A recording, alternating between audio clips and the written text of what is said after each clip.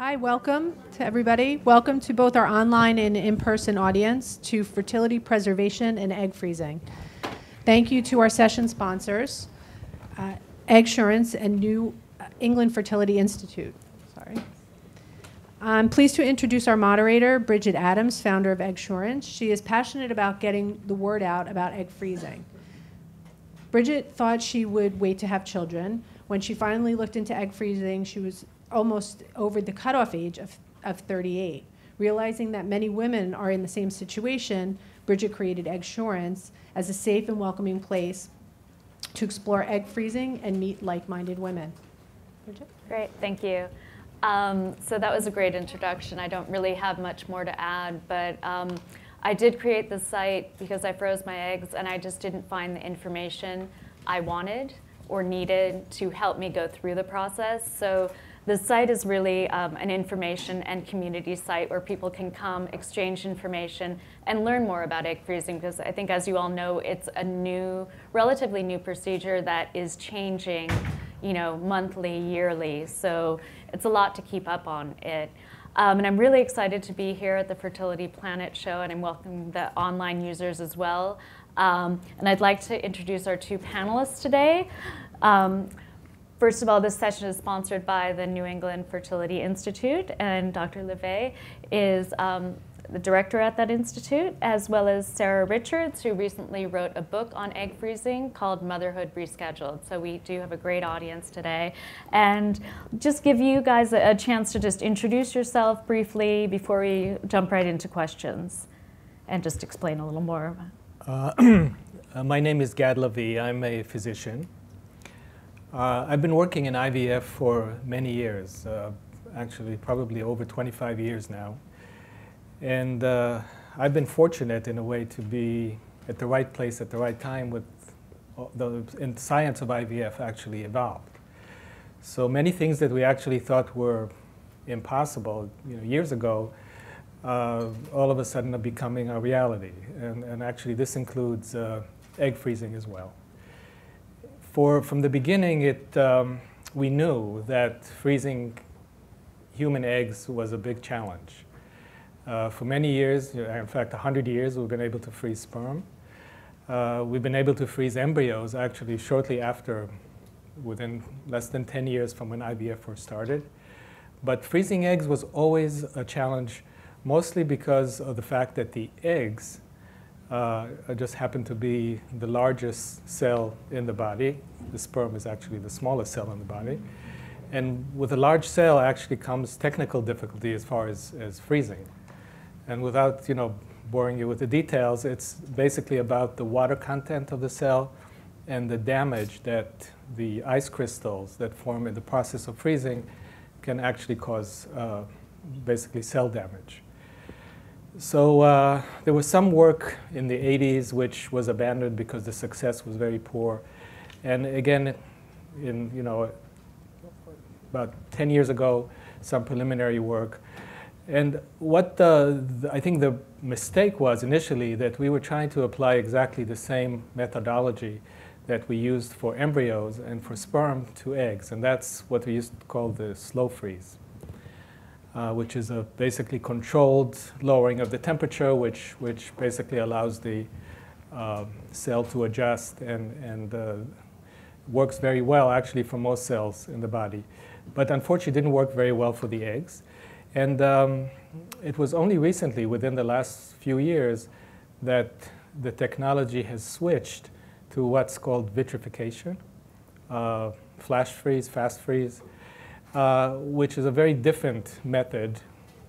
Basically, the temperature is lowered instantly from room temperature to liquid nitrogen temperature within an instant. And it turns out that by doing that, you actually bypass that stage where the cell damage is caused. So that actually turned out to be a perfect method for freezing eggs. And once that actually was established, we went back and now freezing embryos using exactly the same method. So just to put it in perspective, I mean, even though we have really good success, and good success means that there is over 90% survival of the eggs, and there's very high rates of fertilization, which are very similar to those that we have with fresh eggs, and basically the same success with pregnancies as we do with fresh eggs. But just the fact that this is still new and the amount of data that is available about egg freezing is relatively small, mostly because, as I'll explain in a minute, in many cases when egg freezing is used for fertility preservation, the eggs are frozen and not really used for quite a while. So most of the information actually that we have so far about egg freezing and success comes from egg donors.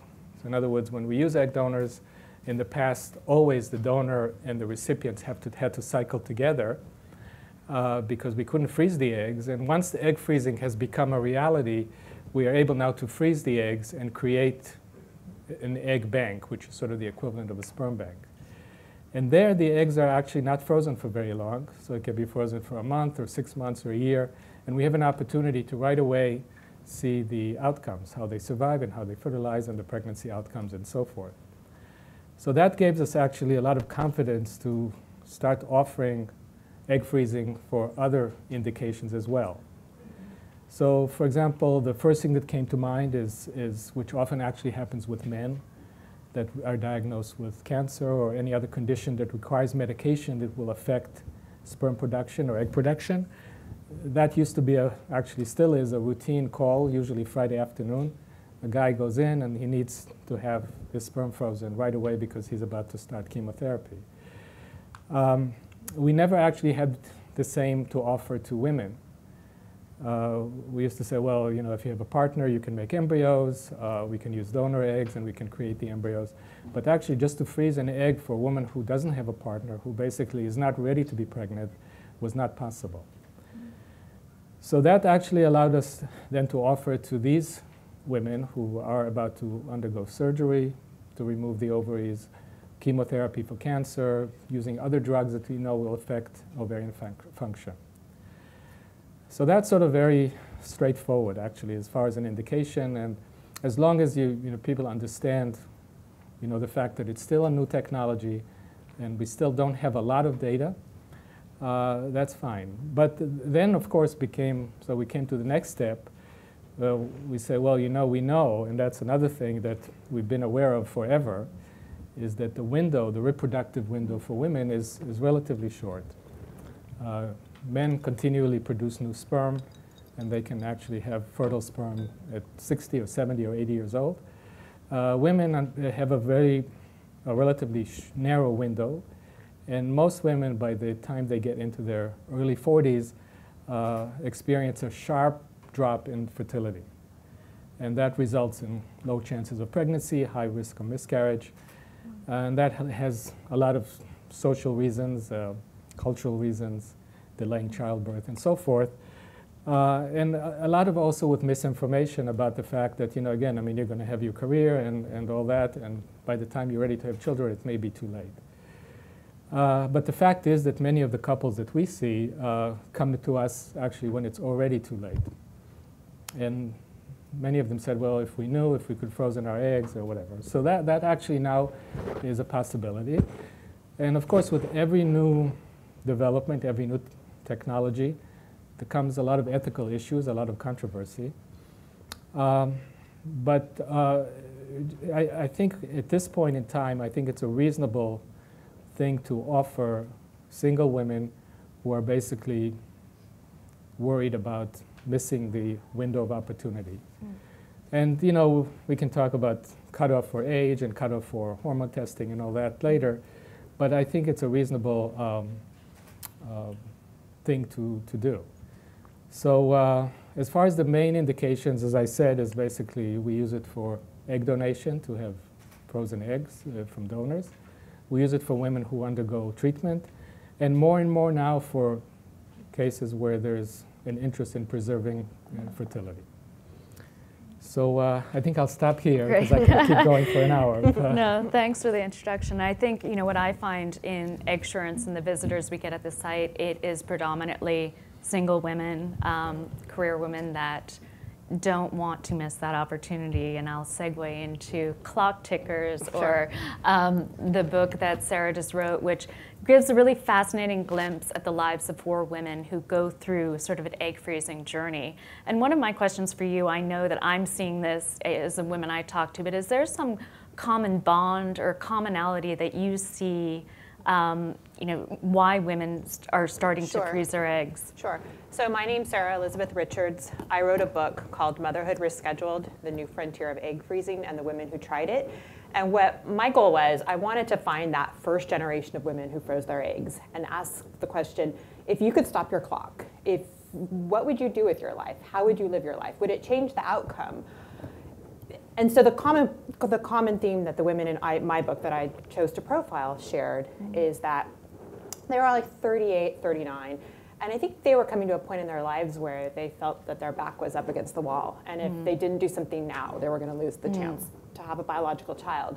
One woman had a failed engagement. Another woman had just gone through a divorce and was dating some guy, but he already had kids and wasn't sure he wanted more kids. So she was kind of in this place where she didn't really know where to go in her life. And she, like many women of that generation, had read a lot of, she'd seen a lot of People magazine covers that, you know, says, have a baby in your 40s. And she really didn't have a sense that in her late 30s that her window was going to close soon. And then another woman, you know, she'd had a lot of little mini relationships, but she'd never had a real boyfriend. And I think she was really worried that, well, gosh, well, what would make me think that I would get my life lined up to make this all happen for me in the next couple of years? So what they shared is that they didn't really feel like they had a lot of options, and they had a lot of time, and so they learned about this technology. And when you first hear about this technology, it's just the premise of it, the opportunity, the idea that you can, you know, freeze your eggs and get out of the situation and basically buy yourself a few more years to find the guy, to get your career in order, to be in a place where you could have children. I think that's such an amazing promise. So what I wanted to do was find out what happened if you froze your eggs. Like, what would happen to those women after? Would they make better decisions in their love lives, in their work lives? Would it, if this is the mechanism that would sort of change everything, did it actually change things for the better? And so that's the question I sought to answer. And without sort of, you know, wrecking the end of the book, I mean, and you all should read this if you are interested in egg freezing. It's really the first book that has documented egg freezing, and I scour, you know, for books and information. But, you know, at the end, did you see where, I know the ending, but they're very divergent paths that... There are, and I mean, this part isn't a secret, but I wanted to find some women who it worked and some women it didn't work for.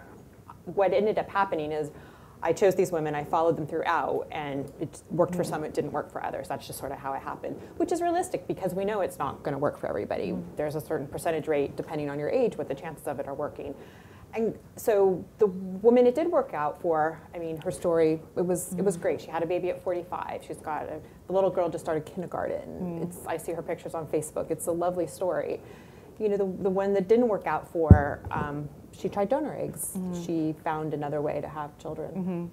And I think that's one important thing about egg freezing. You know, a lot of people are under the pretense that you freeze your eggs, you're guaranteed a child. And I think one thing, if you can get anything out of this session, is, you know, it's not a guarantee that your eggs are going to be viable. But one thing that happened in my life, and maybe Sarah shares this, is I did something proactive. And even if I was talking to Dr. Griffo from NYU earlier, and a patient shared the same sentiment, that even if my eggs are not successful, I was proactive in my initiative, and that makes me feel like I've done everything I can. And I think that's you know, the one thing that you don't freeze your eggs and you're going to have a child whenever you want. You know, you defrost them. It's not like taking something out of the freezer and going, you know, but it gives you that opportunity or potential. So I mean, I think that's the key thing to keep in mind with any sort of IVF or any kind of fertility treatment. Sure. And one of the surprising things I found in the book is that even for some of the women who didn't work for, one, they found other ways to become mothers. And the second thing, it gave them a psychological benefit they hadn't anticipated. And that's, I think, the new thing we're discovering is, like you're talking, the sense that you've taken control of your life, that you've taken charge of your fertility. And what that does for you is so huge that I think that's hopefully what we're going to learn more about, how this technology changes women's lives in so many ways. Yeah, I think the most interesting thing is, people say, what's the hardest part about egg freezing? It's not the needles, it's not the physical, it's the emotional sort of turmoil of, should I do this, when should I do this, how should I do this, can I afford it? And I was talking to a psychologist a few weeks ago, and she was saying that a lot of women, it takes them a couple years to actually make the decision to freeze, which I wish they would take them a shorter amount of time because they're wasting those years deciding. But once they freeze, it's like flips, and they're like, and it's they feel a sense of relief. So, Dr. LeVay, I have a question about, there's lots of different, in terms of a lot of clinics right now offering egg freezing, and a lot of them have been doing it a while, some are relatively new. What would you say to a patient, a woman that's going in, and in terms of what she should look for in a clinic, or the key questions she should be asking, or the questions you want to hear a patient asking that they're well informed? Yeah, I think I have to admit that I often do that, sort of try to put myself on the other side of the table. And, how do you really make a decision about anything, any physician? Because at the end, I think it's just a matter of feeling comfortable enough and trusting enough. Because nowadays people tend to do a lot of their own research and feel that they're like mini experts, and which is fine. But I think at the end, you have to actually, and I do it myself when I need some medical help. You have to find somebody you trust, and then you let them worry about it, and let them tell you what you need to do. As far as IVF, it's a little bit. There's sort of course, a very technical aspect of it. And, egg freezing, of course, is IVF, and ultimately the eggs are going to be thawed and fertilized, and embryos are created, and so forth. So you need to obviously pick a place that is a good IVF program, a good IVF clinic, which is also very, very difficult to do because there's a lot of hype and there's a lot of marketing nowadays, unfortunately. So it really is very difficult. But you need to pick someone who is well-trained, experienced. There's some regulatory bodies, there's board certification and so forth. But ultimately, I think at the end is having the right chemistry, the right connection. And the other thing that as far as I guess if you get accepted too quickly to the program, that also is a little bit of a warning that maybe something isn't right, because to me it's always been a big responsibility. And in fact, when we were using the slow freeze, and we in fact had the first successful egg freezing pregnancy in Connecticut. This was not quite 10 years ago, but a while ago. I've always felt very uncomfortable because I knew that it really wasn't a good method. And the success was very low. The survival was low, the fertilization was low. So you had to be really, really lucky. And in fact, that sort of always brings back, the early days of IVF. Because when I started doing IVF, the success rates were 5%, 10%. I mean, that was a time where we would put back 5 or 6 or 7 embryos just hoping that one will take. So, we were sort of back in the same place, this time talking to women about freezing eggs and telling them, well, we don't really know how many eggs you have to have frozen. Maybe you should do it a few times. And I probably, in most of these cases, I sort of turned people away just because I think people can sort of read into how you feel when you present it to them, and they decided not to do it. And I've changed my view on this completely because not only the methodology is improved, but also we have much better testing to look at what we call the ovarian reserve, ovarian function, which translates basically into egg production, egg viability, and success. And it of course age is a factor, but just being I have my clinic in Connecticut, and I'm the only physician. I've been doing it for a long time by myself. So you have to basically be convinced for yourself that the methodology is good. And it's a little bit easier now to tell people, that your ovarian reserve is such and such, you're not a good candidate. You can be 35 years old. But, again, being, I'm sort of the ethics committee and I'm the executive committee. So I don't really have a cutoff as far as age, because I don't really believe that, age is a statistic, yes, but when you look at an individual person, it's really more about what their genetics are, what their ovaries are like. So you can have young women that have really bad ovarian function, and you can have women in their 40s that have great ovaries. So that's also a very important consideration as far as trying to figure out who you're going to work with. Great. And I would recommend getting tested earlier.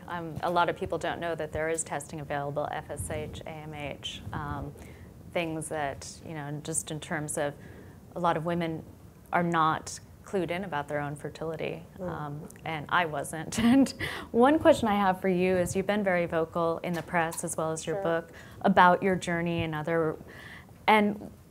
egg freezing can be a very private and sort of personal topic. Why have you chosen to sort of get on the egg freezing soapbox area?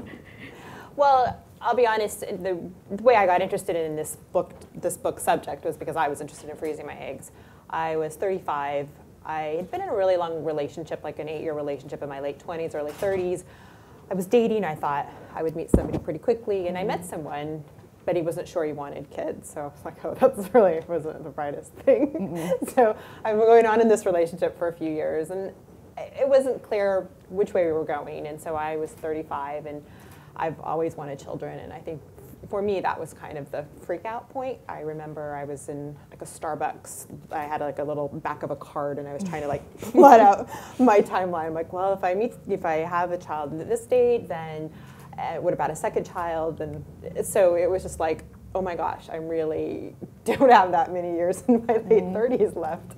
So I heard about egg freezing. I had talked to a friend about it, and she says, I actually heard the technology's gotten a lot better. So I thought, wow, this is something I should really look into. And I would talk about it with a lot of other friends, and it was one of the things, I always wanted to write a book, but when you're talking with somebody, you can't stop talking about it. People would say, well, what about, Meredith? If she had frozen her eggs, would she be with that guy? I'm like, no, she wouldn't be in that terrible marriage. Or this other woman, what would she have done? And so I just thought, gosh, there's something here worth exploring. Anyway, I froze my eggs, and I was with this man. It was a lovely relationship, but we ultimately didn't have the same goals. We broke up. I was in my late 30s. I went back on Match. I've met somebody I've been dating a year. He's a divorced dad who wants more kids. And so I'm 43 now. I don't know if I just said that. And hopefully we'll thaw next summer. So it's, hopefully that's, will all work as it should. Which leads me to another question about who you're seeing at your clinic in terms of the profile of the patient, in terms of age or. Well, actually, it's a good question because it's getting better. I think it's getting better because there's more information out there, not just with the public, but I think also with the medical community. Because, women often would follow the advice of their gynecologists, who would tell them, don't worry, you still have plenty of time. And again, end up coming in and where it's too late. So I think there's more education, more information out there. So whereas, 10 years ago, the women that would come in were in their 40s. And then it's really not. The technology was bad. They were a little too old for it. But now, actually, you see more women that are actually real candidates. So that has actually gotten better. Again, but still, unfortunately, there's quite a bit of misinformation or lack of information out there. And you mentioned the AMH, which I don't know how many of you know, but it's one of the newer tests for ovarian function, ovarian reserve. The golden standard that's been around forever, the gold standard was always FSH, which unfortunately with FSH, when the levels go up, which means that the ovaries are starting to slow down, it's generally too late. This newer hormone, it's not a new hormone, but it's a new test that we use, actually is a much more early indicator of ovarian function and changes way, way before the FSH. So again, people always ask, so I did the testing and it's normal, how long is it good for? Yeah. Should I check it again in 6 months, in a year? I mean, these things don't change that quickly, usually, most of the time. But having a normal FSH and a normal AMH is very reassuring, at least for a year. Mm-hmm. So, I mean, you can also use that to counsel people that say, well, should I do it now? Should I wait? Do I have time? I mean, as long as your numbers are normal, then you probably do have some time. So there's no urgency. But once you see that the AMH starts to go down, start to drift down, while the FSH is normal, that's actually a very good window of opportunity to do it. Mm-hmm. Great. So Sarah, one of my questions, and this might be, there's been a lot of press recently about egg freezing, and there's been a lot of sort of negative comments, mm-hmm. and which I think we all have our opinions on egg freezing. Hopefully, everyone in the room is of a similar opinion. But what do you, because I know you've been vocal in the press, sure. What do you say to the people that are sort of negative to your? Well, one of the biggest worries or concerns, which is a legitimate concern, is that we're going to push the age of motherhood too old. Mm-hmm. There's a fear that if you could stop your clock, if you could put your eggs on ice, that, well, I mean, who wants to think about these things? Yeah. Who wants to think about going on Match.com? Who wants to think about having to do those things that get you in a place where you could have a family? Mm-hmm. I mean, sometimes they're not fun. It's not fun going on a million dates. But so that was the fear. And then all of a sudden they would wake up at 45 and go, oh, shoot, I was supposed to be doing that. What I found in the women I profiled is that didn't happen. Actually going through the process of freezing their eggs helped them made them realize their goals more. I think for a lot of women who weren't sure about, maybe they knew they wanted to be mothers, but they weren't quite sure where they fell on the spectrum. When you commit to freezing your eggs, when you spend the money, when you go through the process, when you inject yourself, you kind of make a decision in your head that, gosh, maybe I really do want a baby. So I think by helping them define their goals more and commit themselves to the process of actually going through it, they became more committed, they dated, they got married, if that's what they were interested in. So that didn't, in my experience or in my small sample, that didn't happen, that they didn't just put it off forever. But then the other question is, say the woman in my book who had a baby with a frozen egg, she did it at 45. Well, is that too old? And so it brings up a lot of questions like, how old can we really expect to live? How fair would it, at what age could you die and leave a kid? Is a 30-year-old? I mean, is it okay to die when your kid's 30, at 40? It just brings up all of those big questions, which I think are really fair. Should you be able to thaw your eggs at 50? What about 55? So I think those are the things we're all trying to figure out as a society. In my own case, the way my life is turning out is that I would have a baby at 44 and hopefully a second by 46. So that's my comfort level. I think that would be okay. For some people, maybe that's not. So it just depends on where it all comes and shakes out, and I guess what our own comfort. Do you have an age limit on when you would thaw for a woman? No. We struggled with this actually way before egg freezing became a reality, because we were doing egg donation. All right. And this sort of brings up exactly the same issues. I mean, do you do it for a 45-year-old? So would you do it for a 50-year-old? So what if she was 52? So, I've made a decision early on that I don't want to be judging people based on my own views. And I think, I had, one case, which is always, all the bad publicity always happens because cases that are very rare. So I had a woman who was 60 years old and lost her teenage son. And she basically came and wanted to use an egg donor, and I was very uncomfortable because, like you said, I mean, she's 60 and she's going to be pregnant, and she's not going to live forever. So we spent about a year actually trying to. I tried to actually talk her out of it, and she was very adamant. And I said, well, now you have to do a stress test and a physical. And basically, I mean, she did exactly what I asked. And so finally, I said, no, you know, I said, well, I sort of pushed myself into a corner, and I did it, and she did conceive. And this is more than 5 years ago, and she's doing well, and the kids are good. And so, but you know, it's always been a dilemma, and it's always very difficult to set a number, to give a number. Because like you said, well, 50 is all right, but 51 is not. Right. So if 51 is all right. So it definitely is, you know, what we call a slippery slope. But I think if you look at individual people, and you know, people that get pregnant naturally never go in front of a committee to see if they're okay to be parents.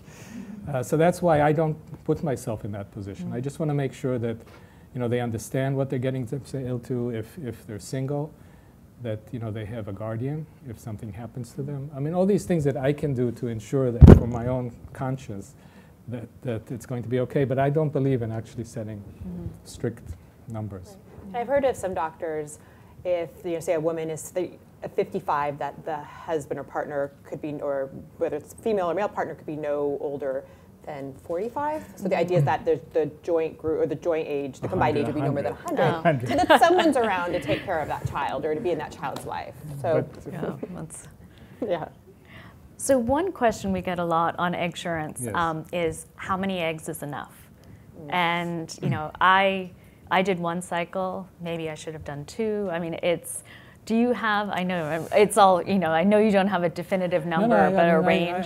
You know, the thing is that you have to think of when you freeze your eggs, you have to basically give the statistic of the odds of success as if you were doing IVF right now. So if you're 39 years old and you're doing IVF right now, and you're going to transfer 2 embryos or 3 embryos, you may have a 40 or 50% chance of success. So to get 2 or 3 good embryos, you need about 5 or 6 eggs. So if you want to have 1 chance, you need that many. If you want to have more than 1 chance, you have to have twice as many. So I think, you know, I've come to sort of in my head to get somewhere about 8 to 10 eggs. I think that's sort of, because now, as I said, the survival is really good. If the eggs are good, then they do survive, over 90%. So it used to be that, you know, in order to get 2 good embryos, you had to have 15 or 20 eggs. This is in the old technology. So I think having 10 eggs, and again, I mean, there's never enough. I mean, we get the same questions from guys that freeze their sperm. I said, how many samples should I give? Or 2, 3, 10.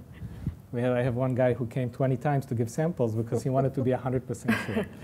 So I think, you know, you have to be realistic, and you have, like you said, that, you know, you have to realize that it's IVF and it's not perfect and it doesn't always work. But, you know, I think having 2 attempts is basically where I think most people would agree that you get most of the success. If you have to do it more than twice and it doesn't work, then chances are it's not going to work. So that's sort of the way to try and come up with a number. Okay. And Sarah, I didn't do much in terms of preparation because I decided pretty quickly, but when you decided to freeze your eggs, did you do any holistic diet or anything to, you know, sort of acupuncture? No. No. I mean, I took fish oil pills. Yeah, okay. You're supposed to do that anyway, so yeah, nothing. But that's a good question. Yeah. I know that, you know, we know more every day. You know, shouldn't drink, shouldn't do, like, there are things that you can do. But you never think of that prior to egg freezing. You just think of prior to conceiving, but it's pretty much the same thing. So. This is one thing I struggled with prior to freezing my eggs was, is it better to freeze an egg or an embryo? Well, it used to be that without a known sperm donor, without a... It used to be, like I said, it used to be that it would have been much better to freeze an embryo. Because starting in the actually late 1980s, we already had reasonably good success with embryos. So in fact, what I used to do until a few years ago is for women who really wanted to do it, and I couldn't convince them not to do it, I would say, you know what, just split your eggs and fertilize half with donor and make embryos and freeze the embryos and keep the other half. So hopefully, if you're lucky, we can get the eggs to survive, but if not, we'll definitely get the embryos. We don't do that anymore. So yeah, so at the moment, there really is no difference. It's hard to believe because, especially for those of us who sort of have lived through all these different eras of IVF, but there really is no difference between fresh sperm, fresh embryos, frozen embryos, the same with eggs. Right. Well, I think we can actually go to some questions in the audience or online. Yes, sir. Hi, I was in and out during the course of your talk, so I don't know if the question that I'm going to ask has already been answered, but is there a shelf life for frozen eggs? Good question. Yeah, that's a good question. Amazingly not. You know, because the cells in general, when they're frozen to liquid nitrogen temperature.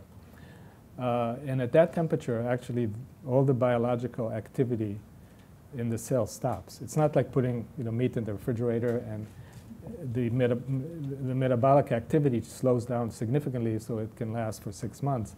But here is no difference. And in fact, there have been studies with mouse embryos going on now for over 20 years, where they froze the embryos and every year they thaw a few, and there is no difference. So as long as you keep them, as if you fill the tank, and you have somebody watching to make sure it doesn't run empty, then there's no difference. How close to absolute zero do you have to be?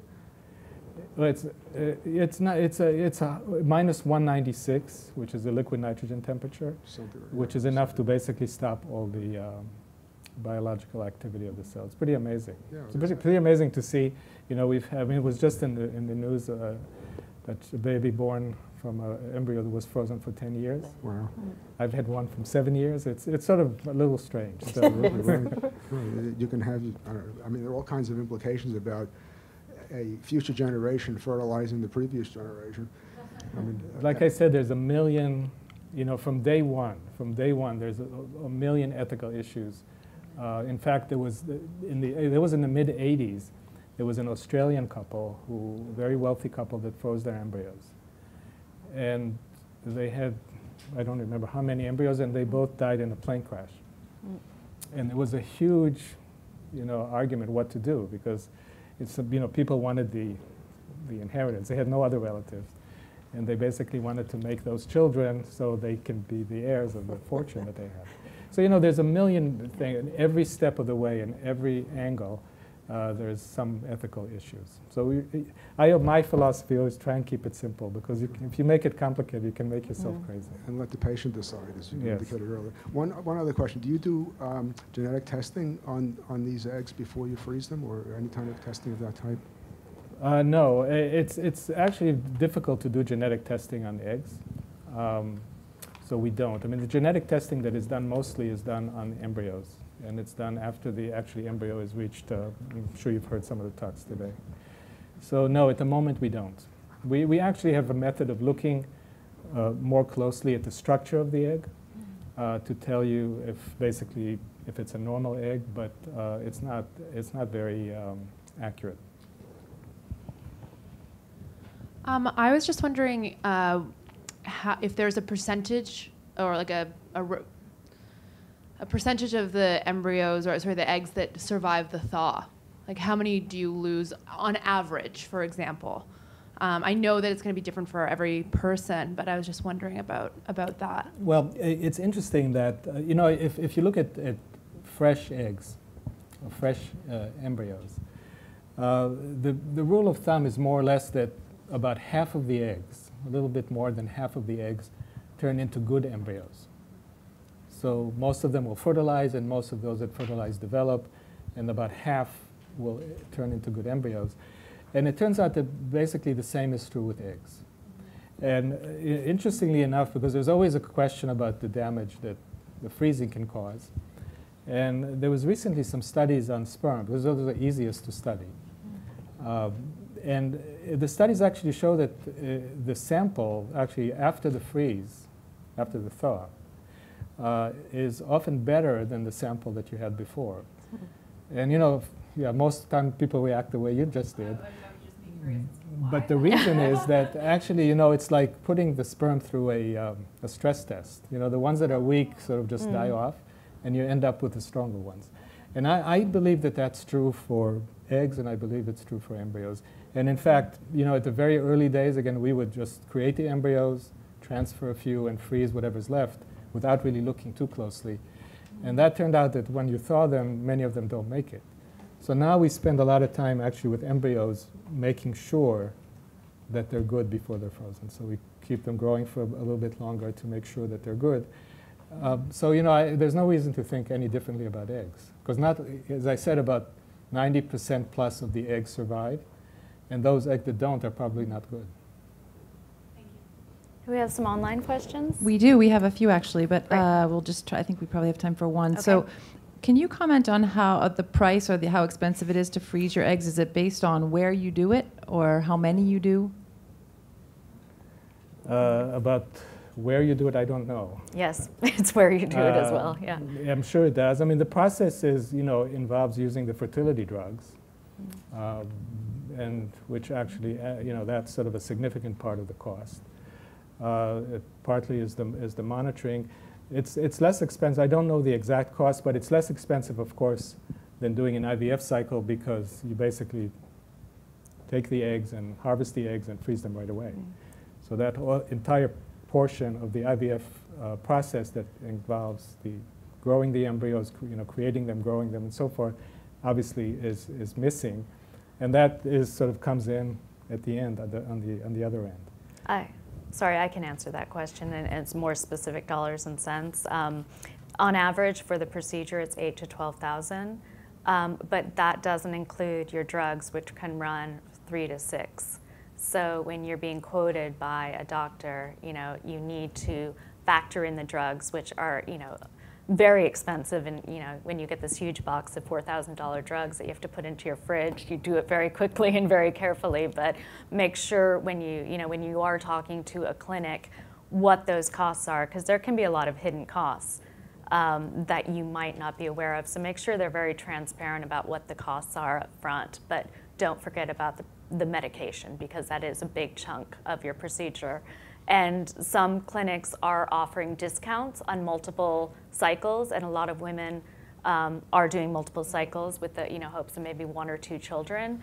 So there are a lot of questions in terms of costs. In some places, I found some insurance companies are covering a little bit or initial testing. So, you know, do ask insurance companies or work the business office of the clinic. So there are ways that, you know, you can sort of navigate the cost. It is steep, but it might save multiple IVF treatments in the end. So, and it's coming down in a lot of markets. I've heard lots of reports that it's been offered for $5,000, Okay. especially in, like, I think Los Angeles and some places in Massachusetts as well. it's getting more competitive price-wise. We have one more? Yep. Yeah, sure. That's fine. That's great. I lost it. Let's see. The next one was actually still on the topic of optimizing your body. I know we talked about it a little bit, but this is to Dr. Levy. Is there any benefit to optimizing your fertility before you go in to freeze your eggs? Like, would you get more eggs, or truly is it just, you know, your health is your health and you're okay? Well, you know, that's sort of another question you can take about 3 hours to answer. But the simple fact, I think when you look at couples that come into with infertility, I think there's maybe a little bit overemphasis on that, in the sense that they basically change their whole life. They stop drinking, they stop going out, they stop working. And I think that's not really necessary for most part. I think having a sort of a healthy lifestyle, balanced diet, maybe taking some vitamins. But that's about it. I mean, it's not really necessary to make any drastic changes. Great. Okay, well, I think we're at the end of our session, and thank you all for joining us. And if you want any more information on the speakers, please go to fertilityplanet.com. And we thank again the New England Fertility Institute for sponsoring this panel. And you can see all the sessions starting tomorrow at Fora TV. So everything will be streaming live there. And thank you both to our panelists. We appreciate you being here and talking about egg freezing. And thanks to the audience for joining us again. Yeah.